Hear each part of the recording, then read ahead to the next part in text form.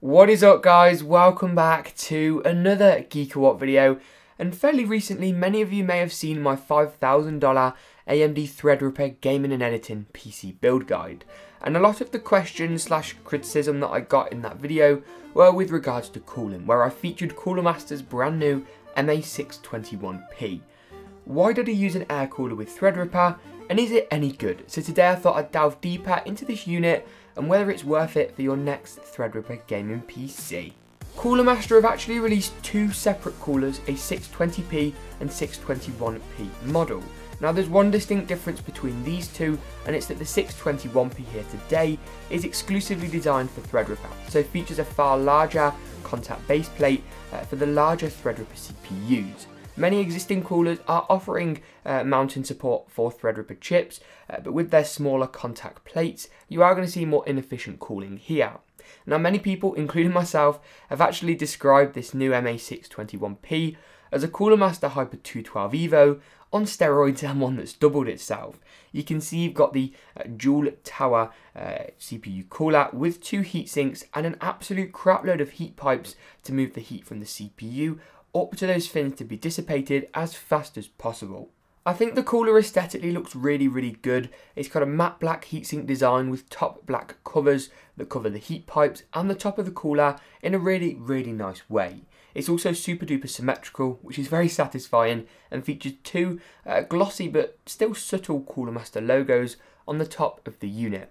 In terms of mounting and installing this thing, because it's designed exclusively for Threadripper and Threadripper has a backplate built into the motherboard, it's actually very simple. It's a really simple case of installing the two included brackets with one screw each and then screwing these into the actual Threadripper CPU socket.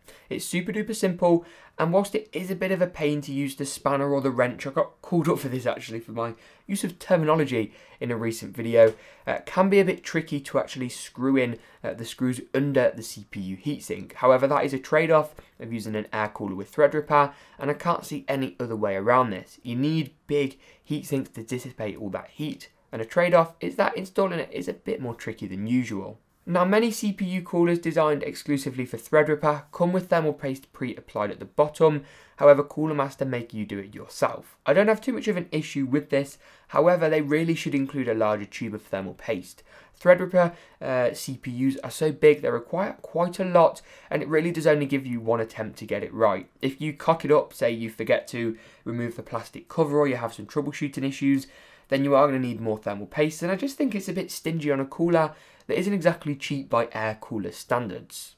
On a less stingy note from Cooler Master and something a bit more positive, you do get two fans included, and both of which are Cooler Master's Master Air Pro Fan 120s or something like that. Either way, they're $20 fans each if you buy them retail, and they work really nice. They're quiet, efficient, effective, and also RGB, which, you know, what more could you ask for? Cooler Master also include an RGB inline controller, so if you don't have a motherboard with a compatible 4-pin RGB header, then you are able to actually use the RGBs on this system, and you're not going to be left in the dark, literally. You also get a fan splitter included with the cooler, which is another nice addition, and the fans do come pre-applied to the heatsinks. One slight drawback here, one criticism from me, is that you don't actually get a third fan mounting bracket. It would look really cool and would improve performance slightly if you were able to install a third fan at the rear, but Cooler Master don't give you the actual fittings in order to do so. They did with other air cooler models. The Hyper 212 Evo is a great example, and whilst 3 fans is definitely overkill, it would look a little bit nicer, and it's a shame Cooler Master haven't included that. Aesthetics and looks and all that other stuff aside, just how well does this thing perform? Because that's what really matters. I tested it using a Threadripper 1950X, so the top end model, a 180W TDP CPU at 100% load for 5 minutes using the CPU-Z stress test tool.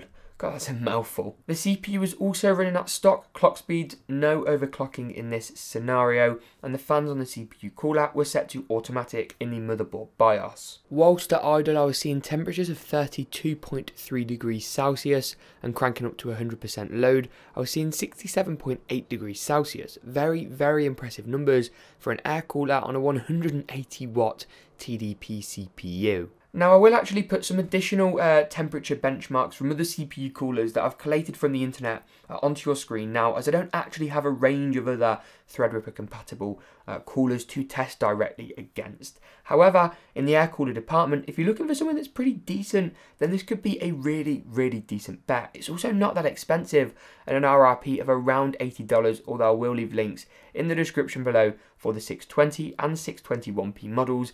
Even if you have, say, AM4 or LGA 1151 CPUs, that other model will have you covered. But I think that just about wraps it up for today's video. If you did enjoy it, smash that like button and do subscribe. I'll put links, as I said, below for everything mentioned. And you can, of course, check out all of my Threadripper content that includes a CPU cooler in the card section here. Smash that like button if you enjoyed, subscribe for more, turn on push notifications, hit me up on Twitter and Instagram, it's @GeekaWhat. And as always, we'll see you in the next GeekaWhat video.